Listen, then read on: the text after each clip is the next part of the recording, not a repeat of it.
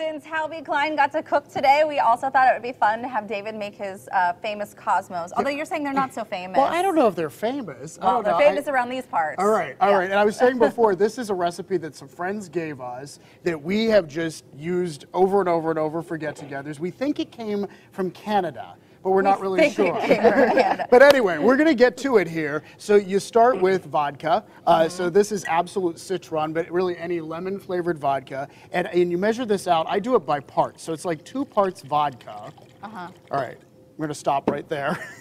In your Pyrex measuring cup. Yes, well this, normally I measure a little more carefully, but you know, it's TV, we're moving Or a fast. little more. Yeah, well sometimes, yeah. All right, Depending on the day. This is an orange liqueur. It is called Cointreau. So 1 part Cointreau, and then 1 part cranberry juice. So it's good for you. That's what I always say, you know? Because you got a little fruit in there, you got vodka that'll sterilize anything that's maybe happening, and then you need citrus. So this is a little squeezer, and you put it in like this. Squeezer. You cut it. Is that the official term? No, for that's not at all the official term. David. It's a reamer. Reamer. Thank you, Dr. It's a Lori. squeezer. All right, so and you could do this in a separate little dish and then strain out all the pulp. But I like the more rustic Cosmo that has the pulp right in there. You know. Oh, very nice. So there you go, a little lime juice, and then I put it in a shaker so that you have ice in the shaker.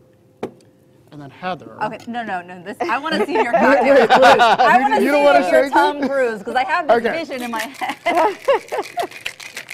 Much like your TV cartoons, theme songs, sing along. Wait, what do you think of this, Heather? Exactly what I thought it would look like. So you shake it up, and you know, especially if you're starting with room temperature ingredients, you just want to cool it down. So you want to make sure that it's the right temperature. And then this is my favorite thing. So we filled up these glasses ahead of time. So we're going to pass these down. Yeah, because it's Fat Tuesday, so we need to celebrate. We need to celebrate. And look what a nice job you did too. You Well, yeah, we're going to show that next because as you guys start to sample these. It's going to go good with the matzo ball soup. I think so too, Dr. Lori. I can't have this. So this is the little bit of garnish that, you know, so you take, and I don't know what this is called either. Dr. Lori, what's it called? No idea. Okay, but I got it from Williams-Sonoma, like 15 bucks, and it's a zester, I think. I think maybe you call it a zester. Exactly right. So anyhow, you just run it along the orange like this, and you can see the little bits of orange that are flying out into the air here, and then it makes this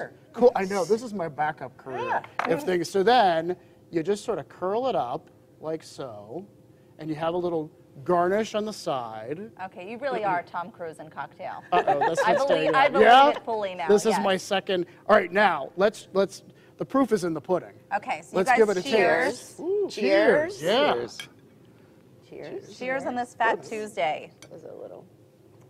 And to your new baby, Heather. Oh, thank you, Dr. Lori.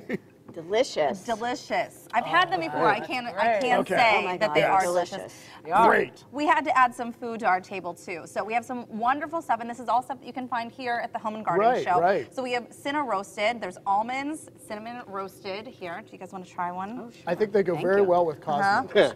They are. Just walk by their booth. It smells delicious. It always smells so good. It smells delicious. We have Gardner's Wisconsin cheese, and of course it's not just cheese. No.